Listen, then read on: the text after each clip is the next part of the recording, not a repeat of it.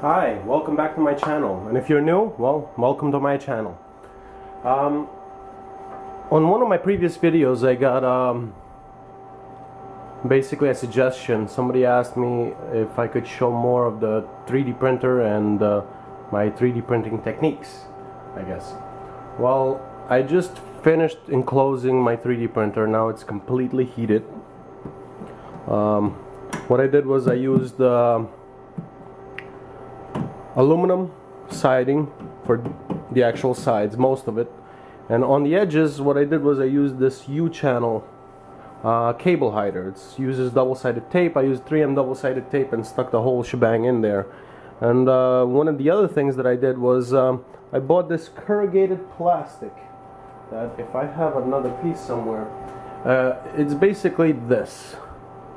As you can see, it's got holes in it, and this corrugated plastic will actually act as an insulator for this printer.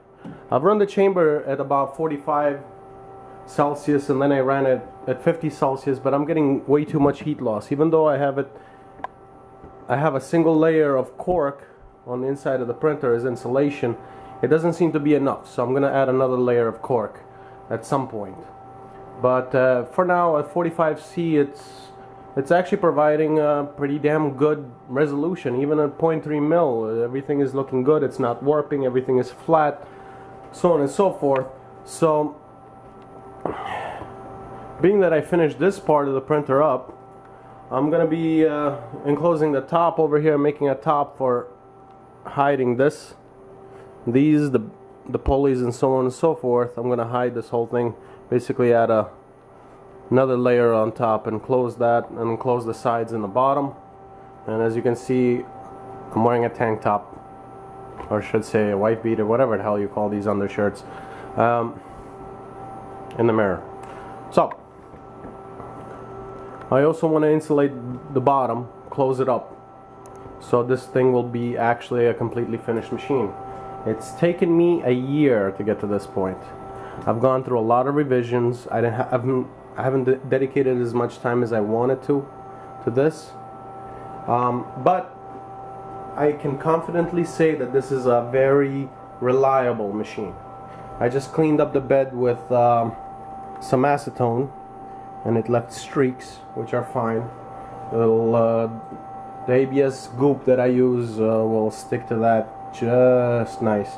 And instead of using the secondary output on the ramps, I'm actually using one of these PID microcontrollers to control the element inside the heated chamber. And as of now, it's sitting in at 30 Celsius because I had it shut off. I don't know, it's hot today, so I don't really need to add any more heat to the apartment. But I just turned it on, and this temperature probe is the actual ramps area and power supply. You got the main power supply voltage. Oops. This is the heated bed voltage over here. As you can make it out, it's about 14 volts. Next up, I'm going to 3D print some elements to cover this bottom part up like I did the rest of the printer. But before I do that, I have a leaking nozzle on my printer. And it's not just a nozzle. It's, well, I'll cut away and I'll show you. Well, I don't know if you can see it, but I'm actually preheating the hot end so I can remove this gigantic blob of plastic that's developed. I mean, this is nearly a spool worth of leakage kind of deal, and it's okay, I reuse this stuff to make goop. But I'm gonna be taking this thing apart, cleaning it out with acetone, and actually sealing it with some Teflon tape. So as I clean out this crap, as you can tell, it's rubbery because it's hot. The hot end is at 245C. I'm gonna try to take this thing apart, clean it up, show you what a couple of 100 hours worth of printing looks like, and take it from there. Well, I disassembled it, and I have to say it looks like hell. And yes, this is still hot. I have fingers that are fairly heat resistant, I have to say, but heater block looks like hell. I'm going to take a die, because I don't want to disassemble the entire hot end. I'm going to take a die and just clean out the threads on the heat break over there, because I don't want to back out the whole heat break. Just clean out the threads, and I'm going to put some Teflon tape. In the meantime, I'll show you guys how to perform routine maintenance on this. And I'm also curious how much that has widened up, because I did use some abrasive filament in here as well. So a couple of $100 worth of printing, plus abrasive filament, plus running this thing at 250 Celsius plus has been an experience. In either case, I'll show you how I clean this stuff up.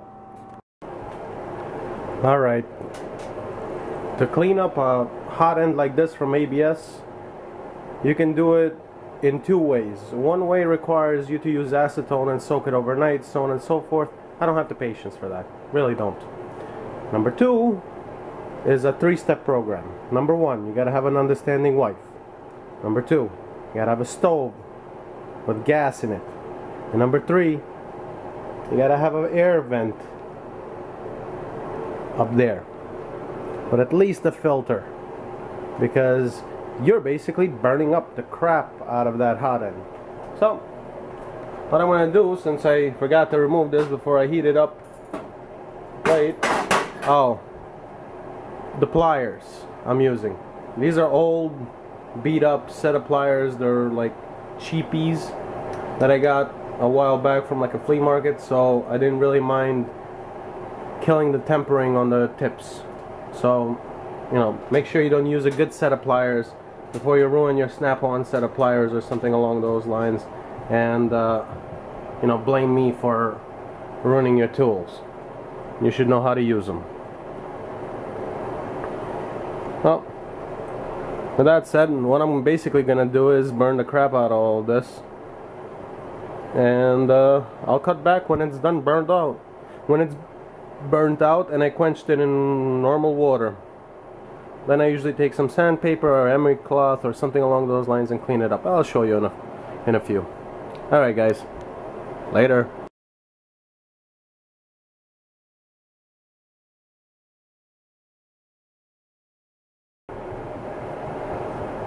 Check it out. ABS burning. Woo! Fire! Fire! Fire!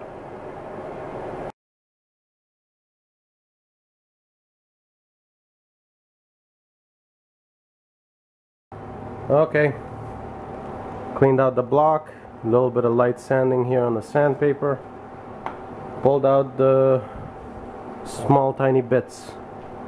This is a 0.6 mil bit.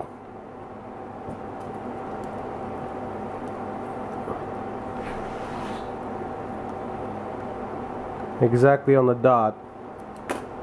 And this nozzle originally was drilled with this bit, 0.48, 0.49, and that one in here fits way too loose. This one fits just right, so I went up 100 micron on this nozzle. So I guess when I slice, I'm gonna change my Cura settings to match this nozzle and return some of my quality. It's amazing though. A couple of $100 worth of printing. It's ABS, high temperature stuff. It's not necessarily the cleanest ABS out there either. I use Micro Center brand ABS, which is the cheapest one around. Speaking of plastics, I will be doing another video coming up reviewing some nicer plastics, and this nozzle is going to be just perfect for that type of stuff, because 0.6 mil is exactly what I need. I actually have another one that I already drilled to 0.6, but I'm going to use this one because it's a couple of $100 of printing again, and has never clogged, never had an issue. Now that I said this, I'm probably gonna get a clog as soon as I start printing with this. So with that said, I'll show you the next portion of it. Well, I finished putting it together. As you can tell over there,